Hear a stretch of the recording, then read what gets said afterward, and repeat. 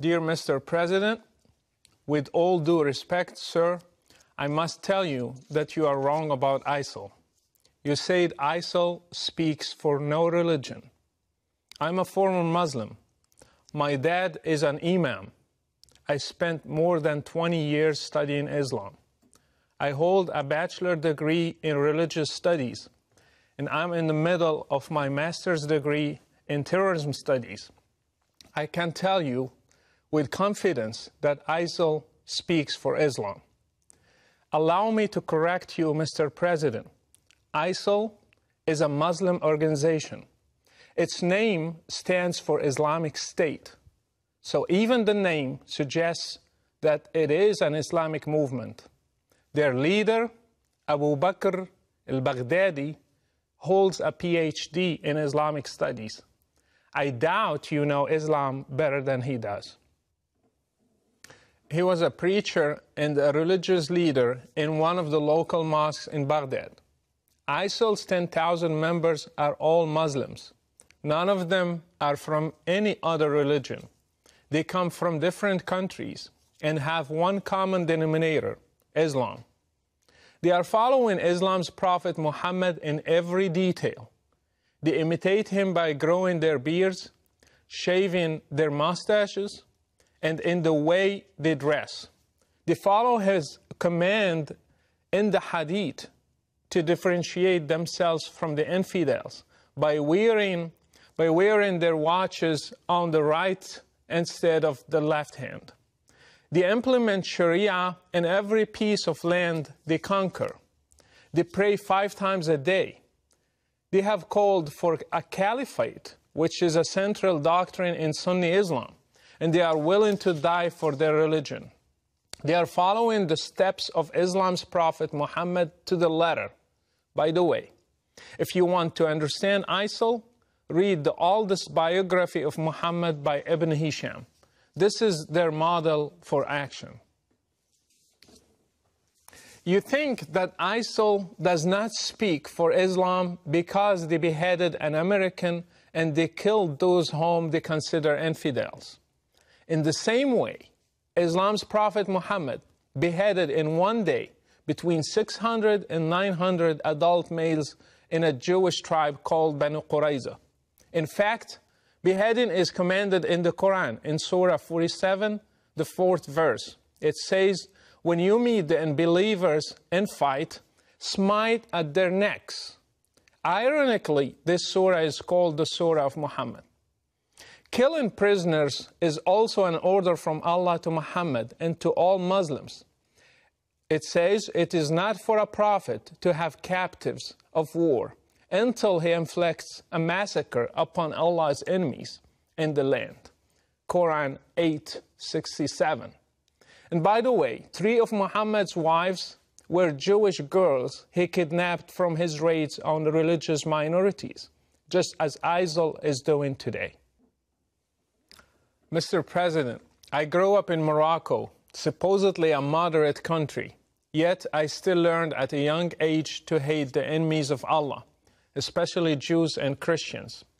These are represented today by Israel and the West, especially the great Satan, America. I prayed 5 times a day, repeating Al-Fatiha, the first chapter in the Quran, asking Allah to lead me not in the way of those who went astray, and those who have the wrath of Allah upon them. We all knew that it is Jews and Christians.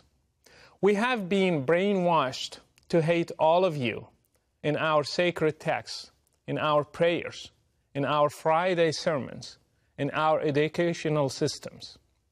We were ready to join any group that one day would fight you and destroy you and make Islam the religion of the whole world, as the Quran says.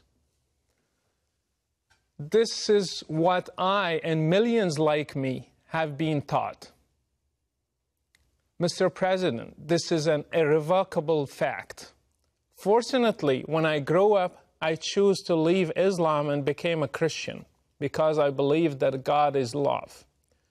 Others also left, and still every day they are leaving Islam and choosing different paths for their lives.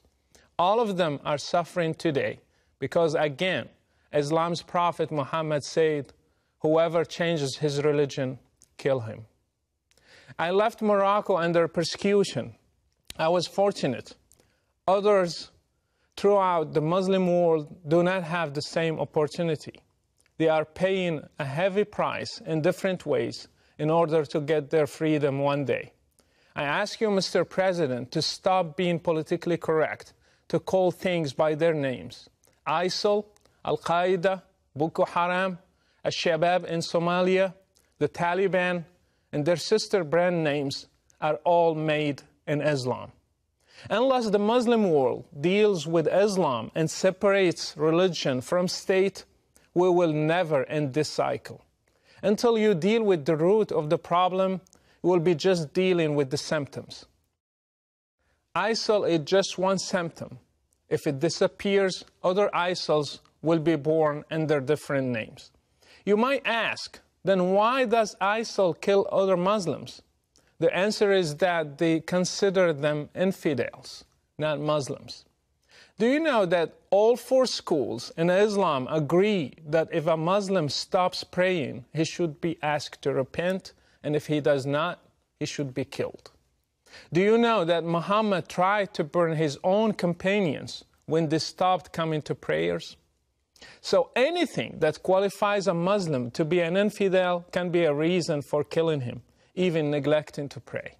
If Islam is not the problem, then why is it that there are millions of Christians in the Middle East, and yet none of them has ever blown up himself to become a martyr, even though they live under the same economic and political circumstances, and even worse?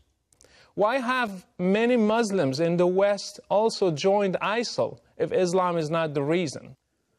Why have even new converts to Islam become terrorists? Mr. President, if you really want to fight terrorism, then fight it at the root. How many Saudi sheikhs are preaching hatred? How many Islamic channels are indoctrinating people and teaching them violence from the Quran and the Hadith? How many Friday sermons are made against the West, freedom and democracy? How many Islamic schools are producing generations of teachers and students who believe in jihad and martyrdom and fighting the infidels?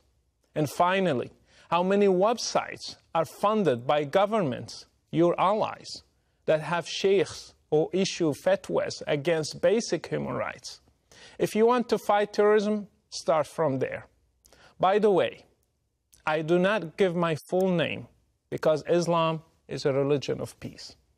I'm known around the whole world as Brother Rachid, and I implore you to take a stand for international human rights and the future of democracy and speak the truth about the real threat that is facing all of us.